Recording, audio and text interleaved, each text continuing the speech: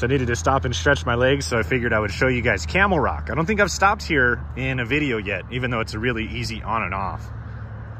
So yeah, this is Camel Rock. In case you guys didn't realize, it looks like a camel. Normally I try to come to a place like this on like a Thursday or sometime during the week, just so it's less busy. It's a little bit busy today, but it doesn't seem that bad as far as the cars in the parking lot goes. As always, I'm gonna check out the museum first and kind of see what's all around here. These are always some of my favorite things to look at the museums, because that's like a model of what it would have looked like in the year 1400, which is just crazy.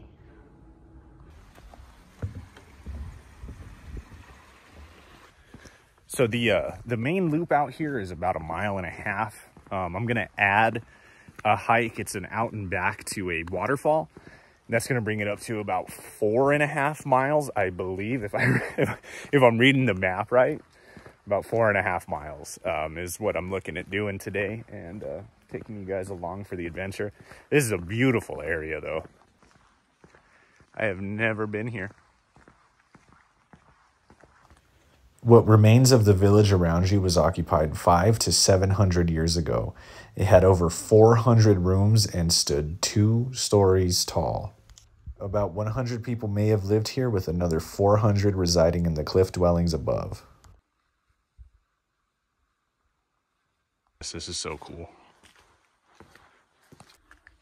So this is the hardest part so far. So there are stairs out here for those of you that maybe can't do stairs or it takes you a while. There's a bar and everything, so just take your time and you'll be able to make this hike happen.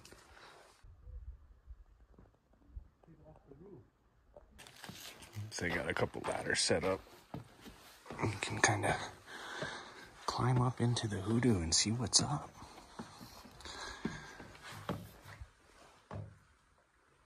As you can see, they were obviously just for sleeping, I guess. I don't know what the hole's for. I guess maybe a fire, because there's soot on the ceiling. So I don't have ladders into all of them, but there is soot in like all of these little nooks and crannies up there. And then it says that this was reconstructed in the 1900s, showing what it would have looked like with a little front house. But you can't go in there. So I think that's pretty cool that they would have built like houses just on the front of the face here.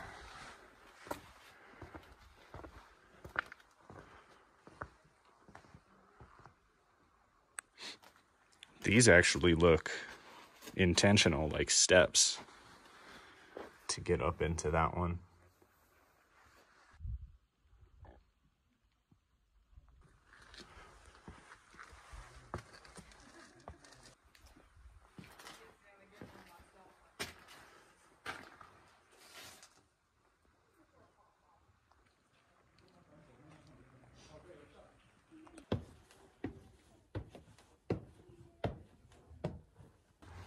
Okay, this one is actually pretty cool.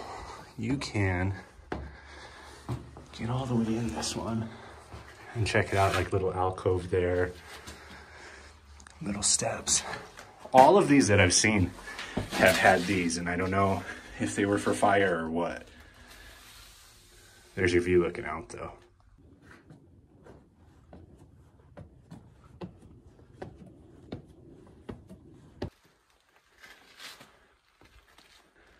I definitely don't know what I'm talking about, but doesn't this seem like the perfect stone for grinding? Like grinding corn? These stairs on the way down on the backside do get a little bit steep and sketchy there. Just a forewarning. So this right here is an absolute bummer. So it says this takes you to the Cave Kiva, which is a place of, worship for these ancient peoples. It says on the sign it deserves your respect.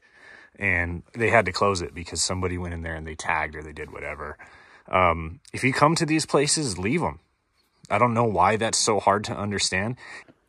That's a real bummer because that's probably one of the top things to see here. I bet you it's amazing in there. So this one right here is known as the Longhouse. So you got to imagine all of this built out like that one that they recreated all the way along this cliff face here.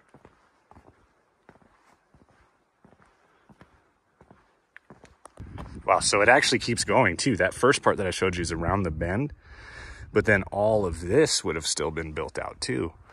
So you're talking, and then it goes, I mean, it goes all the way along the whole thing. There's like a marking, like a petroglyph or whatever those are called right there. And then you can see where they would have had like the beams for the house. That one was like a 3-story. So there's petroglyphs.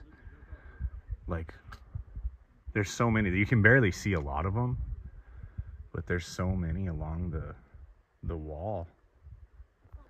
So I saw a painting just like this at the Gila Cliff dwellings as well, which is way down south compared to this. The one at the Gila you couldn't quite make out as well as that, but that's pretty crazy. I'm gonna head up to the alcove house now. It says that only accessible with ladders and stairs. If you have a fear of heights or health problems, you should not attempt the climb. I was a little bit sketched out here because I saw that. I was like, I don't really know if I want to get my boots wet. It is not that cold. You know, it's like a 40-degree day. Kind of nice for a hike, but they got the little bridge. They're still building the big bridge, it looks like.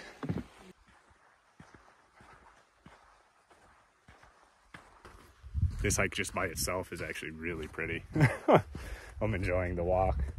All right, so I'm beginning the ascent of this alcove house. This kind of stuff trips me out because they built something up here 1,000 years ago or 700 years ago or however many years ago these guys were up here building. And I know there's several of these ladders to get up and down. Second ladder. Oh my God. I'm so out of breath right now. I'm gonna try to get through this. This is what I'm talking about though. So there's a kiva here, and there was a picture of this alcove house where they think, you know, how it would have been. And they built those cliff houses in up here. And some of those ladders, 2 of those ladders are like 45 rungs. I'll show you guys a little bit better on the way down, but this is up here and it's steep. So how in the world, how do you get these rocks, put it all together, carry up the wood beams, stack it all in? Like, I understand that this cliff is probably a lot different than it was 800 years ago. I get that part. But nonetheless, this is up here. It is up here, and it is a heck of a climb to get up here. And, I mean, it's cool. It's really special looking out, but I just want to know how in the world they did it. This is ladder number 4, and thankfully it's a mini one. So this right here is the second tallest ladder. It's the 3rd ladder you have to climb, and it is at least 30 rungs. I'm not going to count them all. That's how many there is. Give you guys a view from down here. So your first ladder's here. You got your second ladder there, which is actually the tall one. 3rd one there, you can see somebody on, and then the 4th one. This one right here, I climb ladders every single day for work, and that one right there, my legs were shaking on. So adding the alcove house is 1 additional mile round trip, half a mile there, half a mile back. So if you do just like the cliff dwellings and the alcove house, if my math is correct, it puts you right at about 2.75 to 3 miles, somewhere in there. I don't think this trail is 100% half a mile because it feels a little bit longer than that to me. So I would say you'd be right at about 3 miles of hiking. It's taken me 2 hours. So 2 hours to hike everything and stop and see everything and film my videos and stuff like that. So not too bad. I'm standing in an ecotone. Frijoles Canyon is an ecotone, a transition zone where plants and animals from several biological communities mingle. Because of this biological diversity, the Anasazi probably found ecotones productive places to hunt and gather food or medicinal herbs. So if you're going to do the Falls Trail, you got to stay on this side of the creek and walk down like this road, and then you'll find it over here after you come out of the, what's it called? what was it? The Alcove House. So you'll find the Falls Trail. This is a solid couple of miles out and back. So this one will take me a little while, but I'm hoping that the waterfall at the end of it is running and worth it. This is gorgeous through here as well.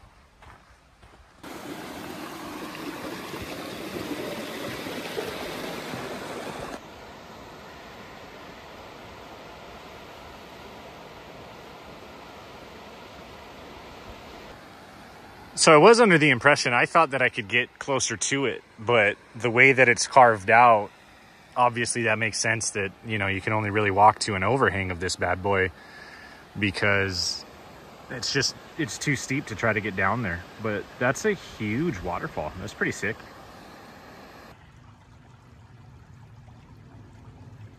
I'm gonna stop at this little scenic overlook that they have and then go check into the campground. Oh, that's cool. They got one of those little sightseer things. I'm always afraid to put my eyes on those things. Like, I never want to actually touch my face to them. But it's cool that they have them. This is cool because you can see all the way up the valley too, which is really cool. And the cliff dwellings are right in there.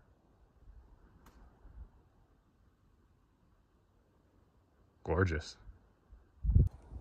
Site number 7 is looking pretty good to me, so that's where I'm going to be camping. But I got to go back to walk back to the little thing to pay. I don't know how much it is, but they got one of those automatic ticket thingy majigs. Food storage regulations. There's some bears up here.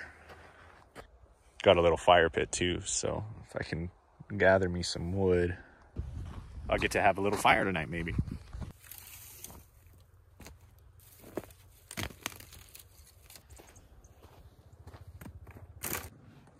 Man, all that hiking made me super hungry. I might end up eating 2 of these today. Let's see what I got. What does that say? Tuna. I think that's a good lunch, probably. So I'm going to go with tuna for lunch.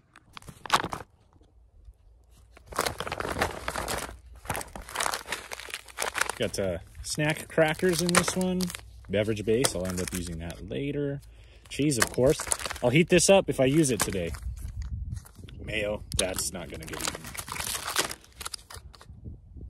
Lemon poppy cake, plain tortillas, and Starkist Tuna Creations lemon pepper. Never heard of an outdoors pouch of tuna before, but there's nothing to cook in this MRE, which makes it the perfect selection for lunch. I'm glad that one was kind of sitting right on top. And then I'm gonna end up having another one here in a couple of hours probably. I'm hungry after all that hiking, so I didn't stop and do my normal huevos rancheros for this video. So I'm hungry. I was able to get a little bit of wood, have a little bit of a fire tonight, and I'll show you guys kind of just going to be camping up in the area right up here. The campground's really, really quiet today. I think just, you know, it's still too cold for most people, but not for me.